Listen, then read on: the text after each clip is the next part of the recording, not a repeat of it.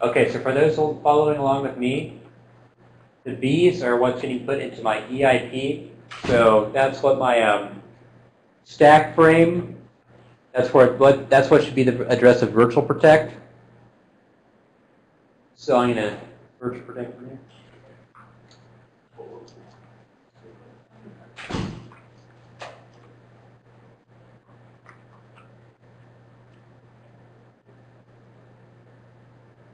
Okay.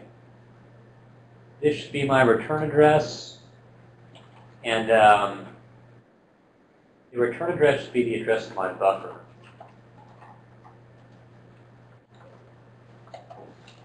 which is 13FP6C. That's assuming that I put my shellcode right at the beginning of the payload. So that's just what I'm going to do. That's what I'm going to do.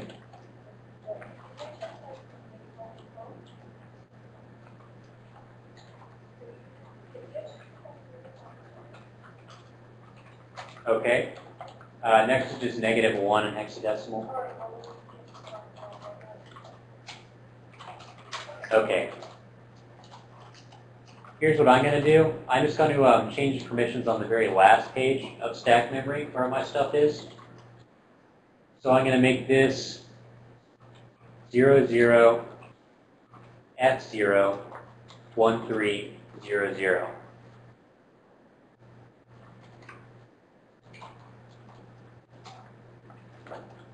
And I'll make, let's see what comes next. The size, this should be 10.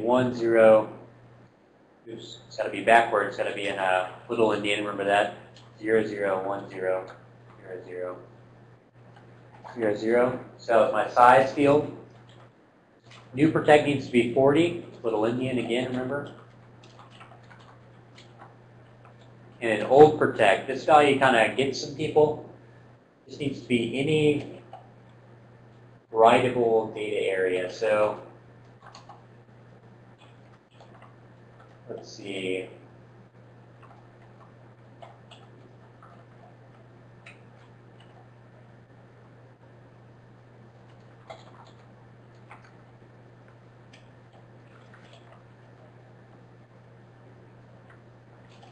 I'm going to make mine 13FF00. That just points right before my fake stack frame and out of the way of my shellcode.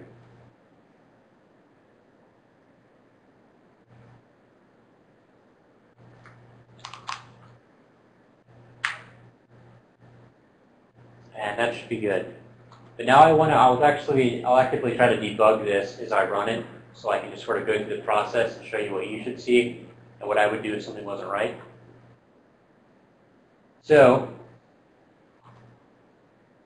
I already have a breakpoint set on my stack pivot at @ESP868. And if you don't have one, you should have that as well. We want to start stepping as soon as we really gain control of the EIP.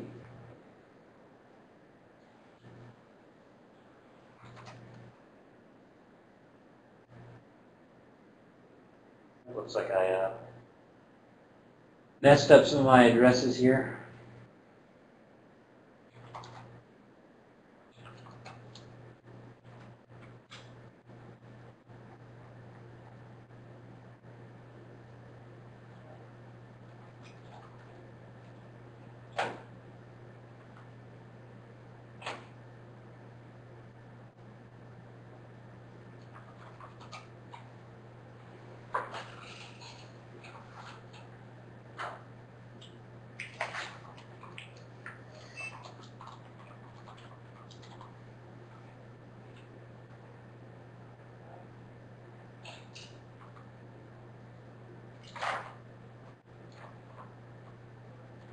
Is that right? 10086068. 10086068.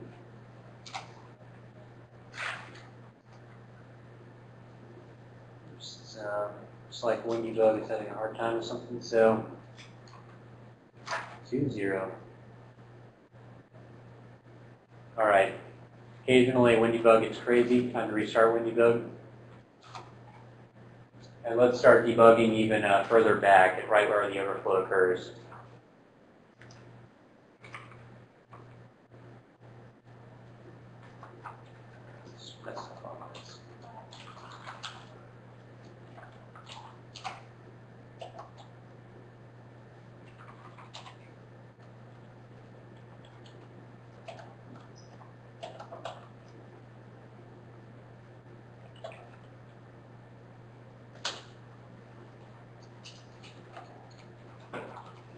Okay, so my buffer is at 13FP6C.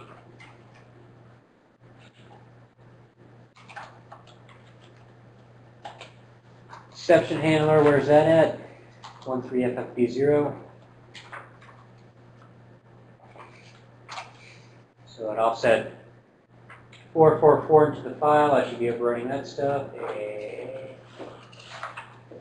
6A 60 0810.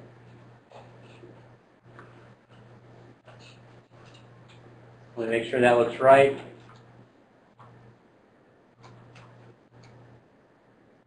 Okay, that looks good.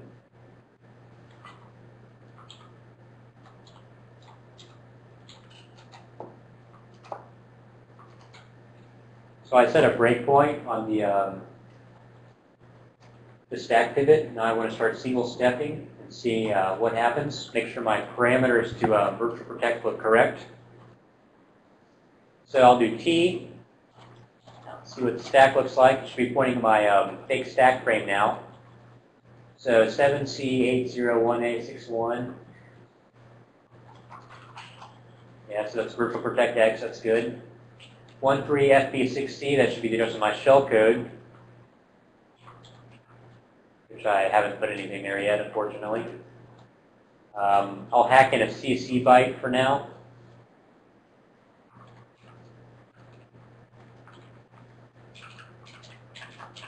Just kind of like hack in some 4-byte test shell code for myself to see if this works. That's all good. Okay, this is -1. That looks right. 13F000. That should be good. 1000.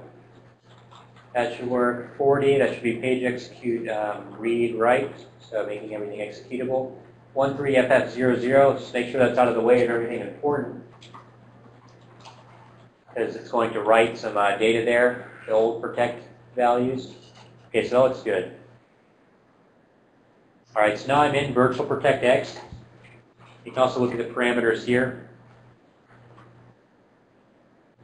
All looks good. And here's an important step that you guys should try if it's not working correctly. And it's the step out function. And this will continue execution until the function is done. That will allow us to inspect the return code of the virtual protect function to see if it succeeded or not. So it'll step out. Let's see if we got lucky. 1 is good. That means virtual protect looks like it succeeded. So if I do like a T, should hit like software breakpoint. That's good. We're happy with that. So theoretically, I could just copy and paste my shell code at the beginning here, and it would magically work. It works. I think that something bad's going to happen to me. I can just feel it coming, but we'll try it anyway. Now, here's another important part where you can kind of screw yourself up. If you do a Control-V in HXD, it'll change the size of the file and shift everything around on you. That's bad. You want to just overwrite these bytes so the total size stays the same and it doesn't shift your stack frame down and that fake exception handler down in the payload as well. So I'll go to paste write. That's a Control-B. Don't increase the size of the file. Save it. Do a .restart. Say a prayer to Papa Legba.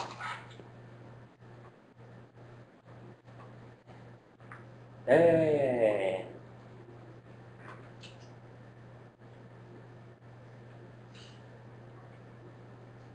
Are there any steps in that process I just went through that would be helpful for you guys for me to go through again? Or would you like me to just try to answer individual issues that are coming up?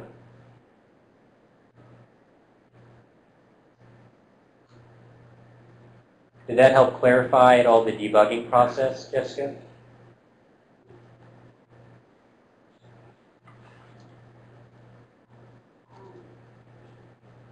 So what could have happened, I'll just show you guys, is I'm going to mess up the parameters to my stack frame a little bit. I'll make this too big. And I'll walk through the process again. So that breakpoint is not still set, unfortunately. Dang it.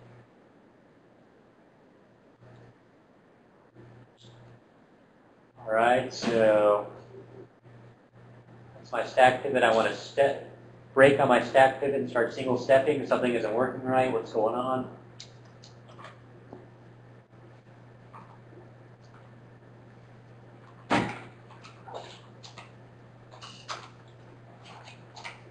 Okay. P, ESP. Okay, all my parameters look correct. I'm pretty happy about that. I'm in virtual protect. Let's step out and see what happens. Uh-oh. Virtual protect failed because EAX is 0. One possible reason why it could have failed is that if you try to protect too much memory, virtual protect will fail because it will say that, hey, you're trying to protect memory that isn't even mapped right now. Because 13F00 plus A000 is going to end up pointing to like unmapped memory. We can even test that out. So you can see it's like not mapped in. So if you try to force in virtual protect and change permissions on memory that isn't there, it's just going to fail. It's not going to do anything for you. So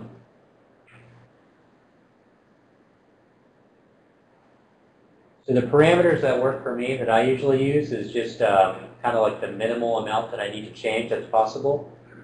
So in my case, I used 13F000 and 1000. That should really work for everyone, I think. And another way you can kind of mess yourself up is this last parameter, the old protect values. If you make it somewhere important, like in the middle of your shellcode, it's going to override bytes in your shellcode. That's bad. If you make it in the middle of your stack frame or near your stack frame, you can potentially clobber your big stack frame and cause issues. And if you make an address that isn't writable or is bogus, virtual protect will fail again. So what I did is I tried to just make it like right before my big stack frame, basically. And that seemed to work good.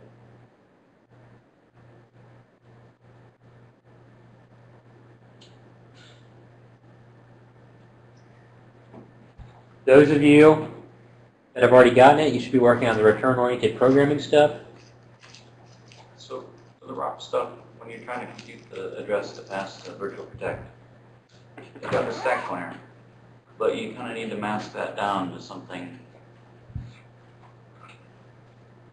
a little lower. Lower or higher? Well, I'm assuming that ESP is pointing somewhere in the middle of the stack, so I need to adjust the address to a lower address. Why is that? Because I want to make sure that I change the protection on.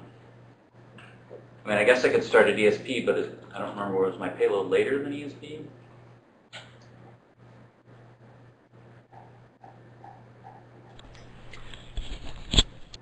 And as you just pointed out, if we try to protect too much,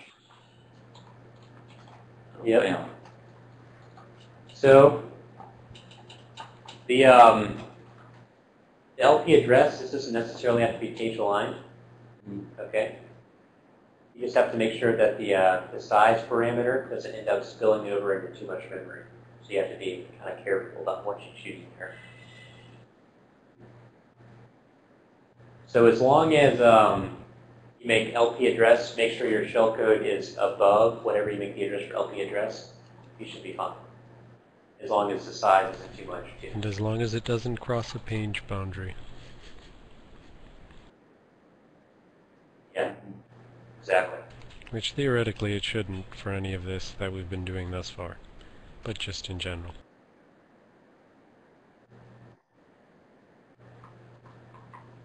So for the first step, you should just try to get like OXCC shellcode to execute. This is small and you can fit it in anywhere. And afterwards you can work with screwing around and trying to get actual like room for your calc.exe shellcode.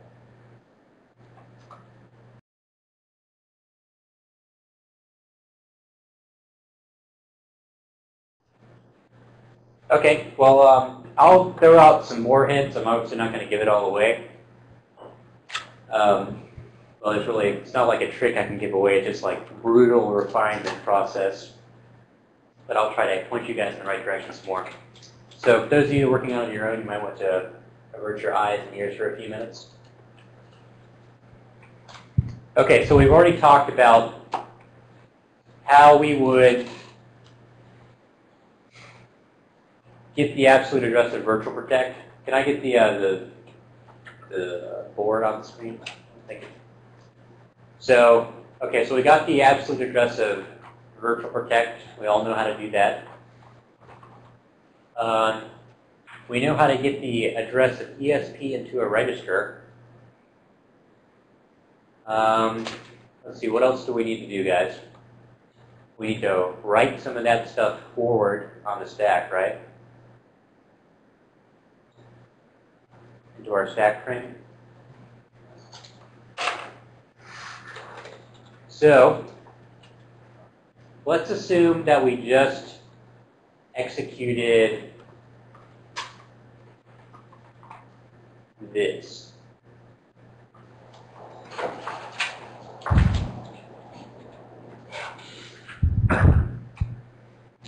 So I'm going to come a little bit more to the left, Bill.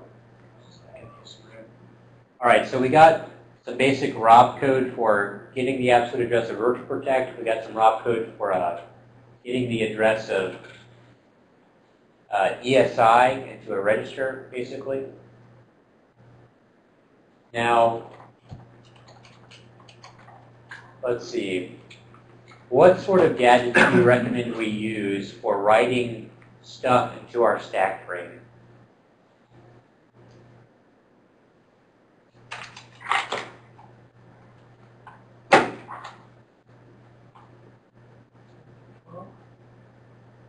Okay, so at this point, with this last gadget we did, we are going to do we did the add ESP to like a zeroed out region.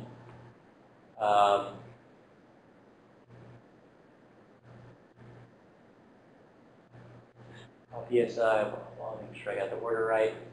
Let's see, what was I proposing that we do here? This was a move EBX, so I assume with this one I was doing like move ECX EBX minus 7.4. So at this point, if we come down here, we can assume that ECX equals approximately ESP. I'm saying approximately because since we're doing return-oriented programming and returning all the time, ESP is, what we wrote to ESP back then is a little bit less than where we're at now, since we've been copying a bunch of stuff off the stack. Okay? But approximately ESP, we can always add or subtract some offsets to try to get to where we want to go. So what we want to do now is try to write some stuff forward in our stack frame. So, okay, look at this. ECX is approximately ESP.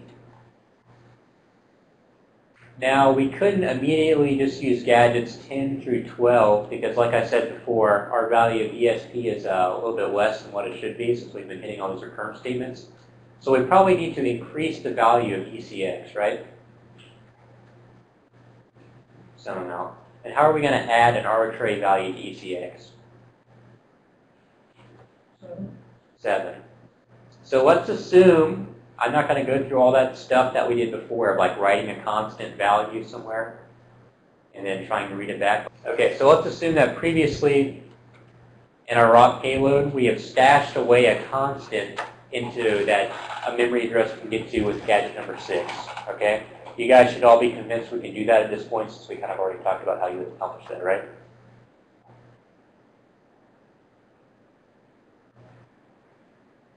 So let's assume we've already in our payload stashed away some constant we want to add to ECX so we can get ESP pointing at our stack frame. All right? Everyone looking there? Then we would do pop EBX, right?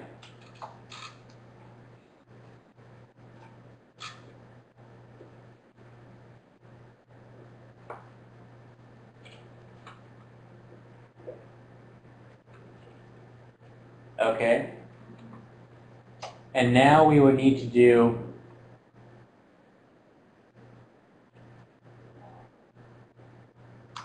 let's see, where am I? Oops, but we can't just do move ECX that constant, can we? Because it would clobber our value of the stack pointer.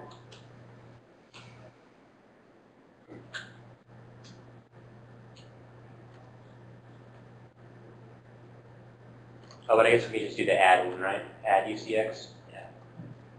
So I'll say pop EBX, and this is, you know, data 3 plus 3FCC3D00. All right.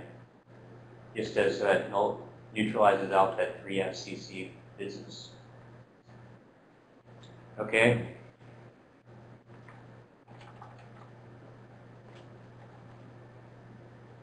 So at this point, PBX there, add, that would add a constant value onto ECX. So we did at this point add ECX, EBX minus 3F, blah, blah, blah. Right here we would have ECX equals ESP plus data 3. So let's assume we've calculated this constant intelligently, such that ESP, whatever it was back when we wrote it there, plus data 3 equals the address of our stack frame, our fake stack frame on the stack with incomplete information. Now, what should we do?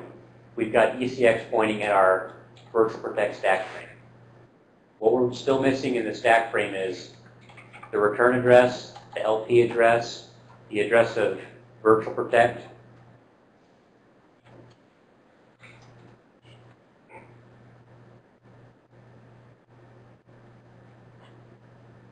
I guess the first thing we should just go down the list. What's the first thing we need to write is the address of virtual protect, right? So back here, with this gadget, we figured out how to actually get at the address, derive the address of virtual protect, but notice just in the ECX register. So we would have to have stashed away this value, this calculated value, okay? And so how would we have done that? Let's look at, if we wanted to stash these away, we could have first made a copy of the value with move EAX ECX. And we could have popped the value into ECX with gadget number 2, a flash data address. Then we could have written the derived virtual protect address using gadget number 5. So that's how we could have stashed away that calculated derived value of virtual protect. And now we want to write it to ECX, because ECX is pointing at our stack frame. So what we need to do is, looks like gadgets 5, 10, 11, and 12 sort of write a value to our stack frame at ECX, and we have to get EAX equal to the value we want to write there.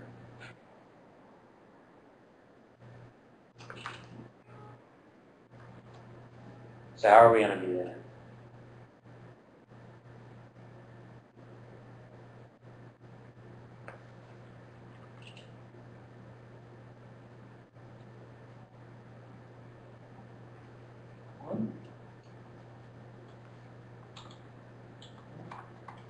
You know, because we can't hard code the address of virtual protect on the stack because we don't know what it is.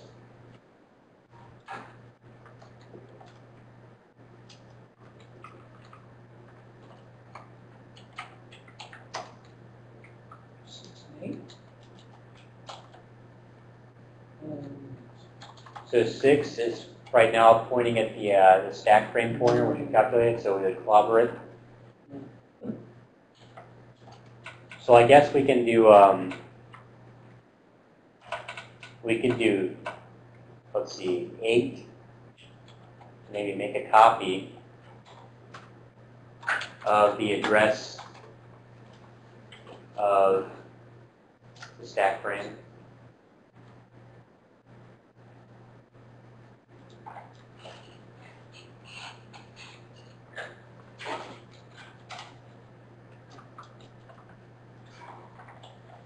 Anyone have any ideas?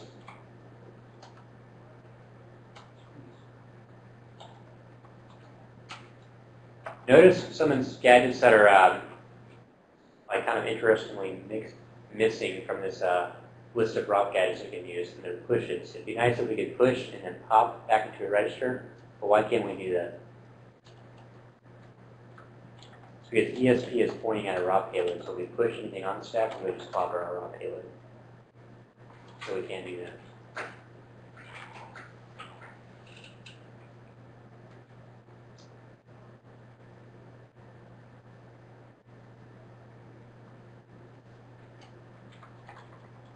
So basically, if you think about it at a higher level, what we need to have happen is we need to get EAX equal to virtual protect address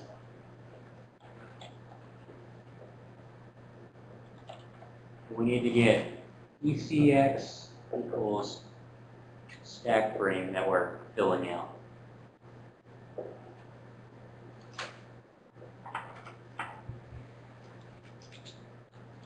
how are we going to do that, guys?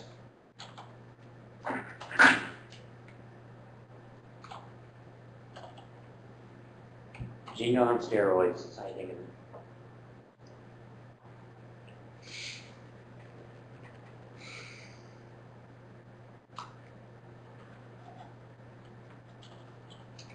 So I guess we can easily get the value of ECX as the address of our stack frame if we were to calculate it via this kind of thing and then write it back to the stack, to another stack data area. Then if we popped 0, or no, we really don't have to do that. If we did gadget 6, we can easily get the address of the stack frame back into ECX at will. So that's not so bad. But how do we get the address of virtual protect then into EAX?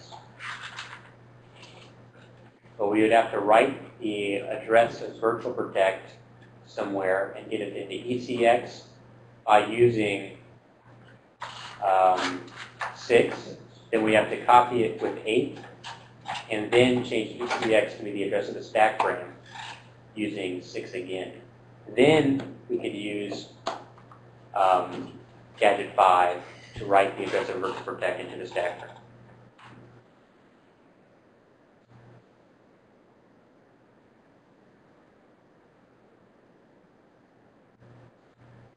We all excited about doing that? Oh yeah. Debugging this is good fun to do. I don't expect everyone to obviously make their own ROP payload and get this working, and it's quite difficult. I just want you guys to sort of understand that it is possible to defeat ASLR in this way, okay, and how you would generally do it, and kind of understand the nitty-gritty details of how you actually pull off ROP programming. It sounds easy in theory, but in the entire Flash, OCX file, these are kind of the best gadgets they could come up with. So, you have to get really creative with how you accomplish things. And make sure you do things in the right order, and make sure you don't clobber over a register that's storing a value that you really want. So it definitely takes some trials and tribulations to get this all right. The nastiest part is when you finally start building your stack frame for the call, because you've got some value of ESP that you figured out at some point, and then you've got to figure out what to add to that to hit where ESP use now. So what I would do, if I were the person that had come up with all this work, is I would let the ROP payload run, see where it was writing those values to, because you know you can write the values sequentially with the ECX plus 4, ECX plus 8, etc. Calculate where those are in my payload, and then just fill in the stack, the constants around that in my payload. That way I didn't have to know kind of like a priori calculate how this is going to all end up. I can just like, okay, well with this ROP code, I know I'm writing the address of virtual protect, my return address, and the LP address sequentially at this in my payload, so I'll just fill in the rest with hard-coded values. If everything else after the first 3 parts of the stack frame, virtual protect, return, or I get an LP address, I can hard-code the rest. Even old protect I can hard-code if I just put in a flash 6 data area.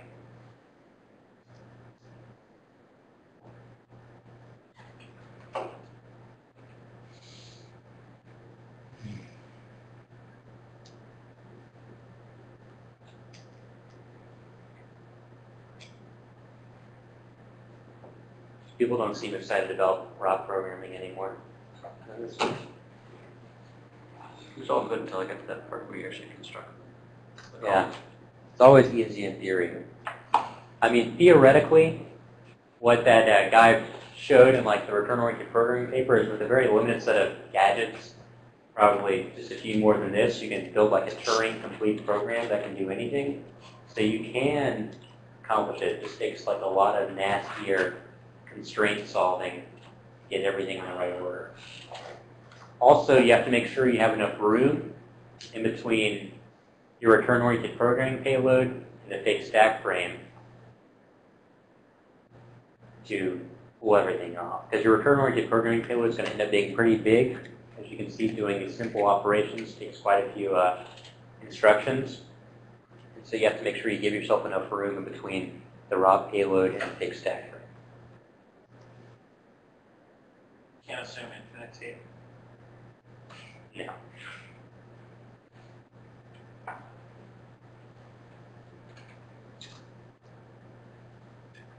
It probably helps if you make your stack pivot lower. So some of you guys use the 868 stack pivot, which gives you less room in between where you end up in like the exception handler you're overriding. So that's like the maximum limit of where you can go. So you should maybe use like the 600 stack pivot and give yourself more room for your raw payload. I think you can pull it off with the 868 one, but it'd be cutting it pretty close. But you can always just find like a sub ESP return on ROP gadget, and that would like effectively jump backwards in your payload.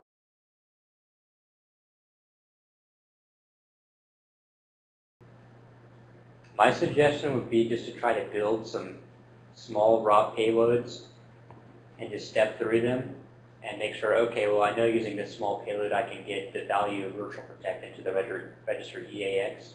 And try a different small ROP payload, like, okay, I know with this one I can write the value of ESP and add a constant to it and write it back to this address in flash memory. And then once you have all your like mini ROP programs working, figure out how to stitch them together to get it to all work.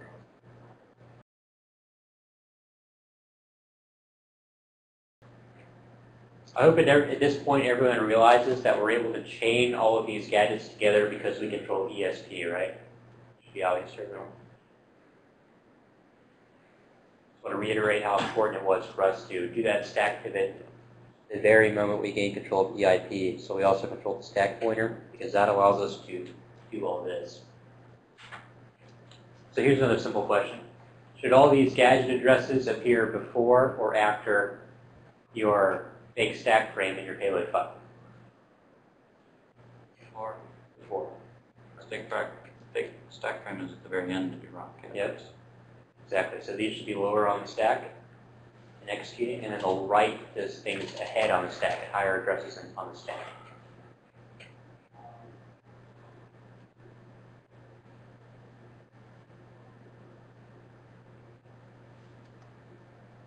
And if anyone has gotten the calculator to spawn with the debt bypass and thinks raw programming sucks and wants to leave, you're totally allowed to, because this is optional material. Okay, this is, you're not going to need any of this stuff for tomorrow. But since you guys were interested in it, that's what I'm talking about. So you're welcome to leave the feed and stuff, just as long as you got the calculator to spawn with the debt bypass. That was the most important part.